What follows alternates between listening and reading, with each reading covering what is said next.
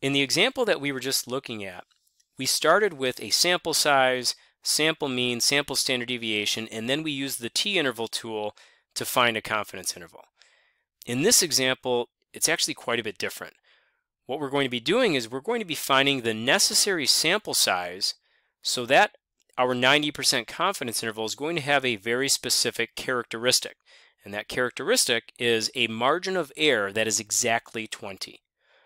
And we can do this by manipulating the margin of error formulas that you saw earlier in the Module 8 notes. And so when we do that manipulation, we arrive at the complicated looking formula that you have right here. And I can tell you that I'm going to show you how to use this formula right now, and we'll calculate the necessary sample size. But if you do want the details of why this formula is what it is, then I strongly suggest reading about it in section 8.2 in the ebook in ALEKS. So as for the variables in the formula, we have n, which is the sample size that we're looking for.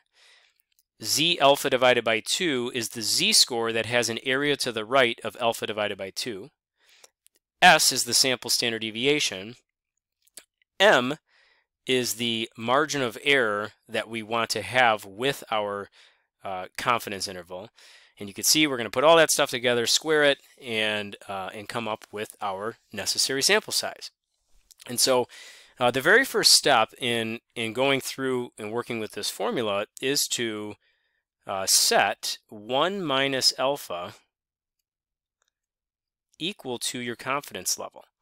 And so in our example, we're going to set 1 minus alpha equal to 0.9. And you can use algebra to solve this equation. I actually like to encourage my students to just think about this, because sometimes algebra actually complicates things. You know, think about this like if you have $1, how much are you going to take off to end up with 90 cents? And if you just think about it like that, then you'd say, oh, well, I'm going to take off 10 cents. And so if you just reason through this, I think it's easier than resorting to algebra. So we get an alpha of 0.1. So the second step, what we're going to do is we are going to compute alpha divided by 2.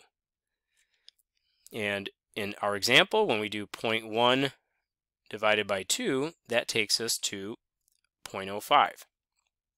Okay. Step 3, we are going to find z of alpha divided by 2. But we just found alpha divided by 2, so in our case, we are finding z of 0.05. So how do we find a z-score for which the area to the right is 0.05? Because that's exactly what that notation means.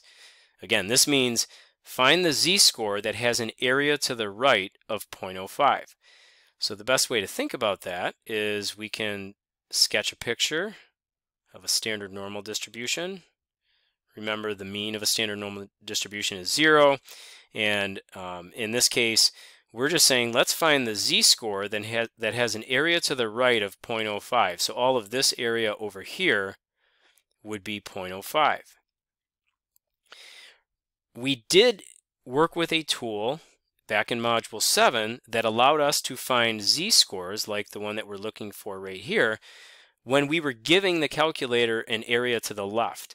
So if the area to the right of our z-score of interest is 0.05, then we can do 1 minus 0.05 to get our area to the left of 0.95. And so all of this area right here, the area to the left of our z-score of interest is 0.95. And so what we can do is we can say, okay, let's go to our tool from earlier, which was inverse norm. And we are going to set this up in the calculator where we say inverse norm, our area to the left is 0.95, and then in the standard normal distribution, our mean is 0 and our standard deviation is 1. So let's do this. We're going to say second vars.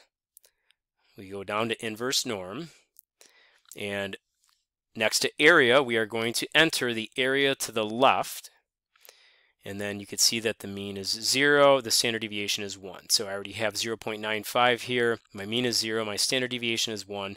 Tail, we've always kept this on left, just to be consistent. If you don't have this come up in your calculator, that's totally fine. As we've seen before, the default is that the area that you enter here in inverse norm is always the area to the left of the z-score of interest.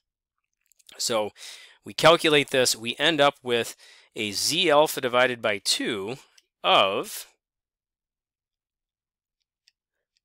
1.6449.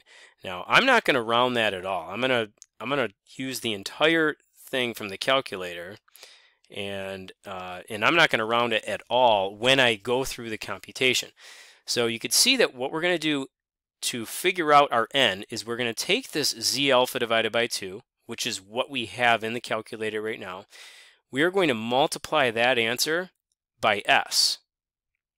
Now, s is our sample standard deviation in our particular problem. And in this particular problem, S is equal to 835.2. So let me note that here. S is equal to 835.2. And so I'm just going to say, okay, let's take my z alpha divided by 2 like I have in the formula, and let's multiply that by 835.2. And then we also want to divide that by the margin of error, and the desired margin of error is 20. So you could see that I'm doing everything inside the parentheses at the same time. So I'm doing z alpha divided by 2, I'm multiplying it by s, and I'm dividing it by the margin of error. But then what we need to do is we need to take that entire thing and square it. And so if we take that entire thing and square it, we just press the x squared button. We get an answer of 4,718.19. For the purpose of this problem, whenever we get an answer like this, we need to recognize that that would be the needed sample size to achieve our desired margin of error. But you obviously can't have a sample size that ends in a fraction. So what we're going to do is we're automatically going to increase it to the next whole number. So I'm not going to round this to 4,718. I'm actually going to round it to the next whole number. So it's going to go up to 4,719. So the answer in this particular question for our needed sample size is going to be this 4,719. That's what I would be entering into the calculator, or into Alex or whatever, you know, when you're answering questions.